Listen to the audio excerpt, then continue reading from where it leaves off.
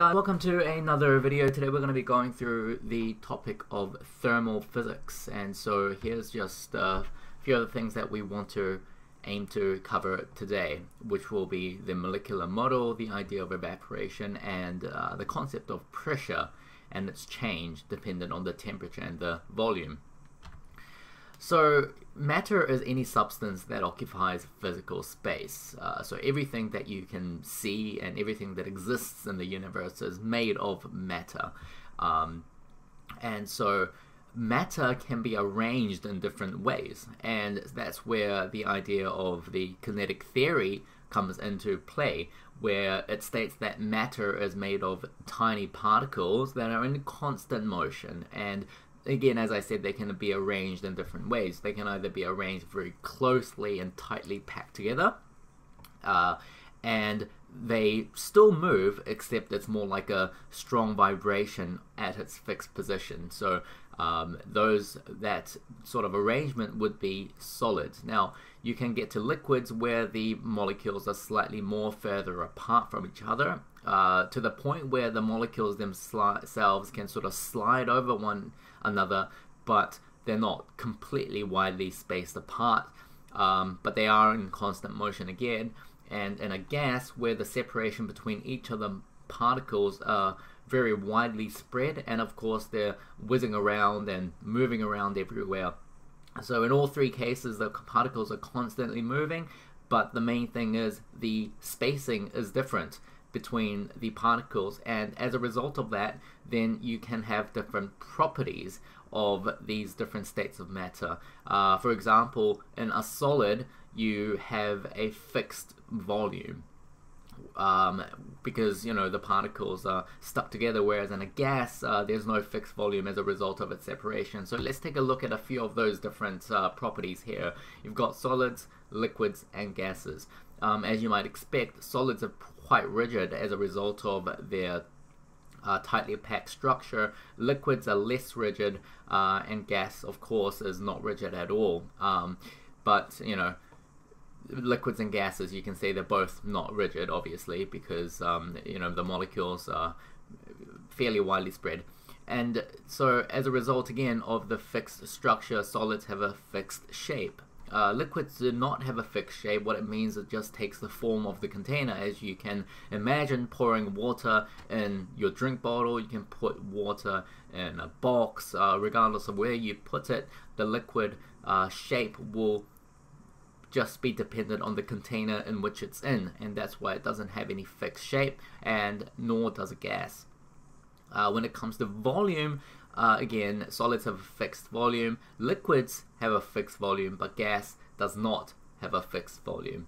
Okay, so in terms of compressibility, solids and liquids cannot be compressed, whereas gases, as a result of the fact that their particles are so widely spread apart, they've got a little bit more room to be compressed.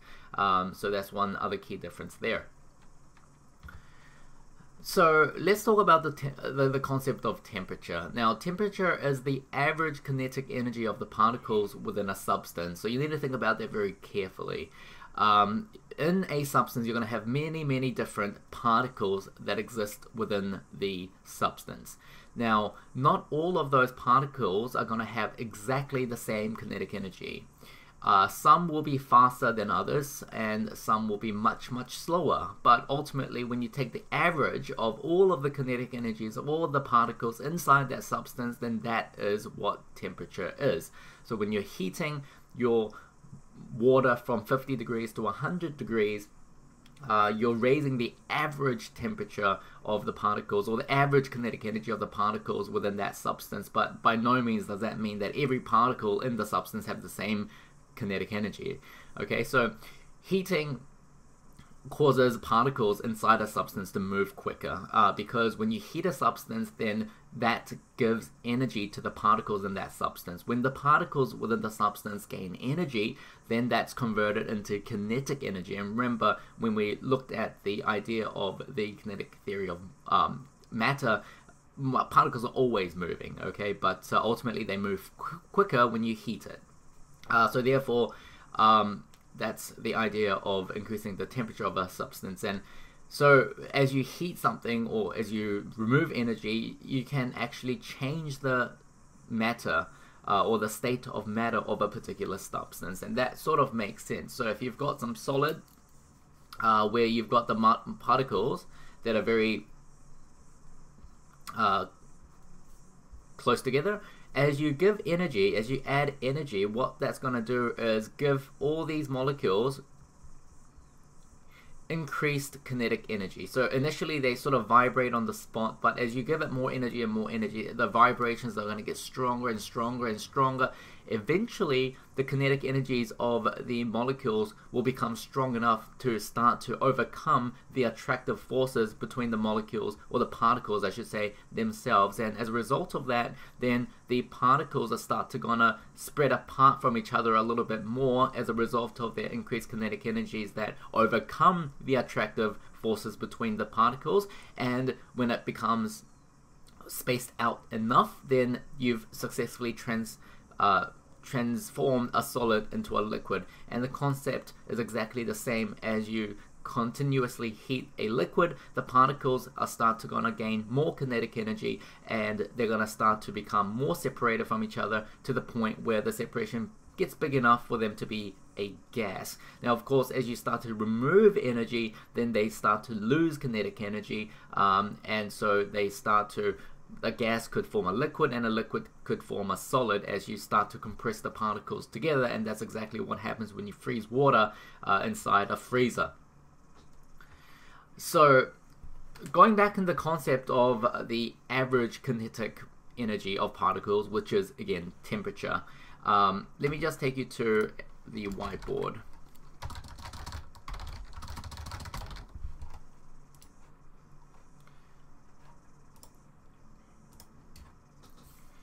So I want you to think of a box that contains one molecule that, let's just say, has 100,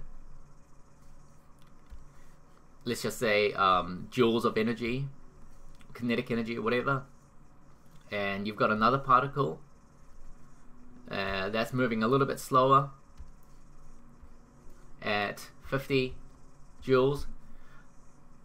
And you've got one more particle, let's just say right here, that's at 0 joules.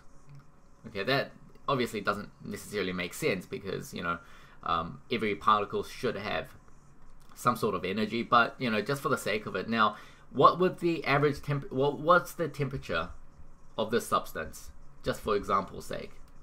The temperature is 100 plus 50 plus 0 divided by 2.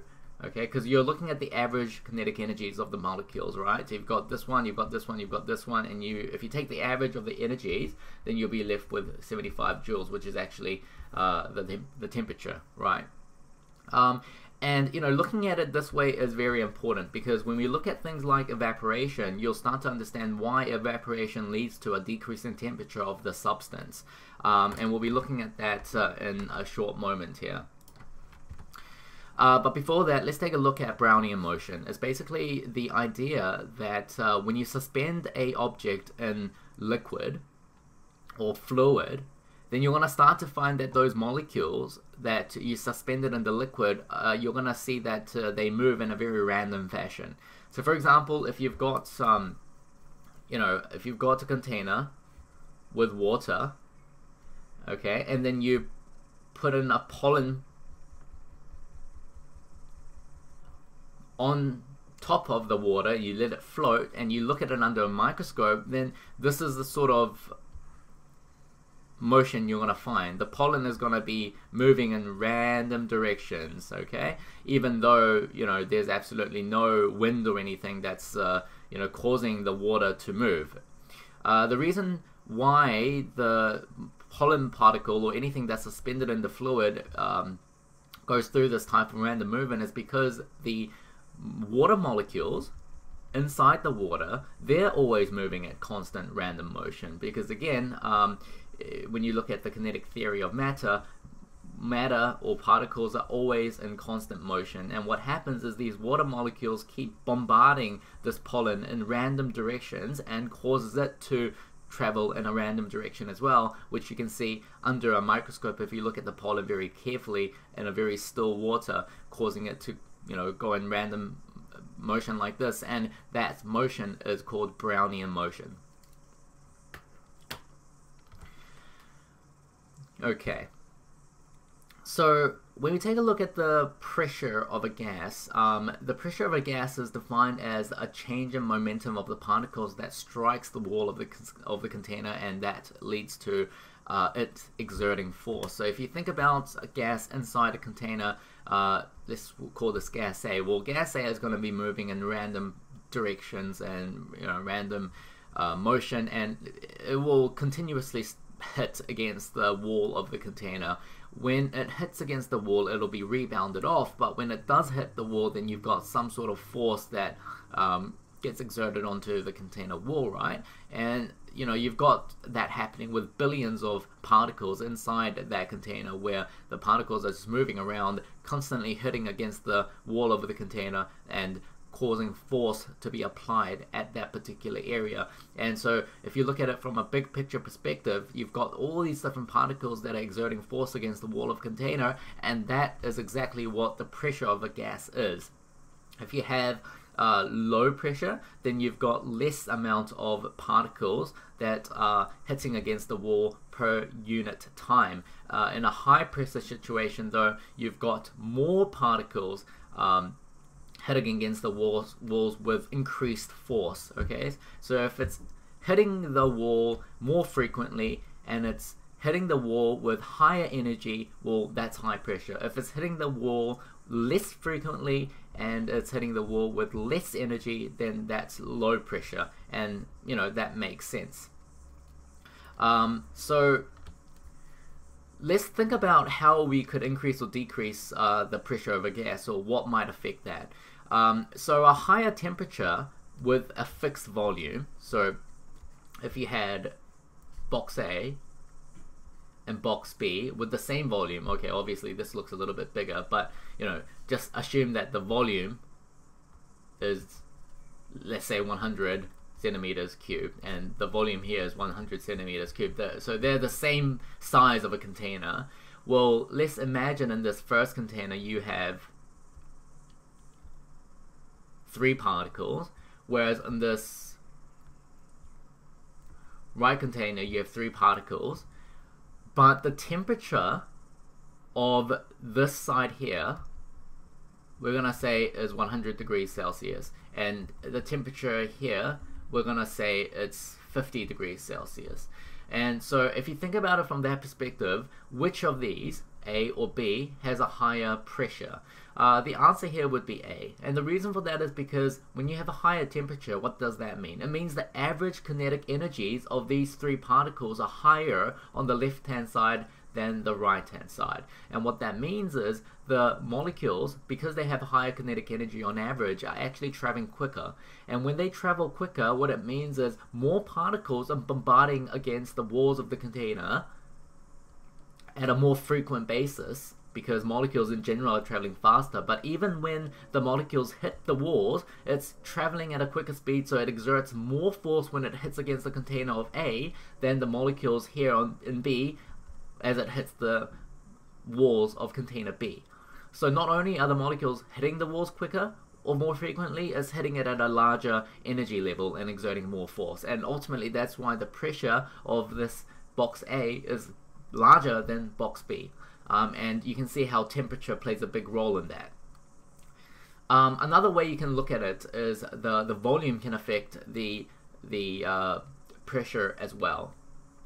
So if you have box A again, box B, this time the volume of this box is going to be 50, let's say, centimeters cubed, and the box here is going to be, say, 100 centimeters cubed. Now the temperature this time is going to be the same at 100 degrees. So the only thing that's different is the volume here of the container. And let's just imagine again we've got 3 particles inside each. Now which pressure is higher, A or B? Again, the answer is going to be A. And the reason for that is when you have a smaller container with lower volume in which the gas is within, then due to the lower volume, the molecules again are going to be hitting the walls quicker, because there's more chance of them colliding against the wall of the container when there's less space or less volume, compared to a larger, bigger box where the molecules are more spaced apart, more further away from the wall, so it reduces the chance of collision against the wall of the container. And so therefore, you know, once again, when you have a lower volume, it's more cramped up, so there's stronger and more frequent collisions against the container wall, which accounts for increased pressure. So when you take these two concepts together, in other words, with a higher temperature at constant volume, this scenario here, then you have an increase in pressure, and you have a lower volume at constant temperature, which is this example here, then you've also got a higher pressure. And when you take that into consideration, we've got the Boyle's law that states for a fixed mass of gas at a constant temperature, the volume is inversely proportional to the applied pressure, which is this formula here. And all it means is really when you've got the same temperature as we've looked at in this example, then with an increased volume you get lower pressures, with a decreased volume you get a higher pressure, and that will depend on, you know, and how that happens will be dependent on the constant for that particular gas, but ultimately all gases will demonstrate that exact pattern. So I want to take a look at evaporation, as we've discussed that very briefly before, but evaporation is the change from liquid to gas. But the important thing here is it occurs below the boiling point. So we know that when a liquid becomes a gas, that transition is called boiling. And you know, what happens is that when you heat a liquid enough, then the particles start to gonna separate out a lot more, and eventually they separate out so much that you know, it turns into a gas, and that happens at a certain boiling point. Okay, so for example, it's at 100 degrees for water where the particles start to separate out enough for it to turn into a gas or vapor. But interestingly enough, that's not the only way that a liquid can form a gas. In fact, it can form below the boiling point, and when that happens we call it evaporation. And so how does that happen? As I said before, in a substance, we'll take liquid here. Imagine that these red particles are water. You've got many different particles that make up that substance. Not all of those particles will have the same energy levels. Some will be traveling quite quicker, some will be traveling much slower. But ultimately, the average kinetic energy of those particles is what temperature is. And we talked about that very in depth before. Now, because not all particles have the same energy levels, the more rapidly moving, higher energy particles that exist at the surface of the substance may sometimes have enough energy to overcome the attractive forces that it has with other particles. So in reality, most of the time the particles stick together because the particles are attracted amongst themselves. Okay, there's a certain level of energy that attracts one particle to another. But the very energetic particles within a substance can actually overcome those attractive forces and perhaps even escape the liquid body. So these ones here are the ones that are escaping the liquid body because they have enough energy to overcome the attractive forces between it and other neighboring particles. So these particles here have successfully become a gas. They're not liquid anymore. They've escaped as a gas. And so that is evaporation, where you have these more energetic particles on the surface of the liquid, sometimes overcoming the bonds and escaping as a gas. The key here is that the most energetic particles are the only ones that have enough energy to do this. You have to have a lot of energy to overcome these bonds, so therefore the ones that do escape are the ones that have the most kinetic energy. So given that the average of the entire block of substance, average kinetic energies of the particles there is what temperature is. If you get the most energetic ones leaving the fluid as a result of evaporation, what do you think will happen to the average kinetic energy? Well, the average kinetic energy is going to go downwards, the result of the most high energy ones leaving the fluid. So when that happens, obviously by definition the temperature goes down as well. And so what that means is evaporation leads to a lowered temperature. And that's why when humans sweat, the whole purpose of sweat is so that the sweat can evaporate, and as the sweat evaporates it cools our skin down. So that hopefully that makes sense. And some factors that you might find that increase the rate of evaporation is having a higher temperature, having a larger surface area so that you've got more potential particles on the surface that can leave, and increased flow of air over the surface liquid, just to help with the concentration gradient. So I hope you found that useful, guys, and if you are interested in some free notes, then feel free to go to freeexamacademy.com. That's where I put all my notes for, for making these videos. And you've got my Patreon channel, which already has a lot of past paper content for IGCSE Biology, Physics, MCQ for Physics. Haven't gotten around to doing paper 4 questions for physics just yet, but it will be coming at some time within the next few months, so look out for that. But for those of you that are taking IGCSE biology or chemistry, I think you'll find it quite useful with the amount of resources that I have already on the platform there. Otherwise, I will see you in the next video. Thank you very much.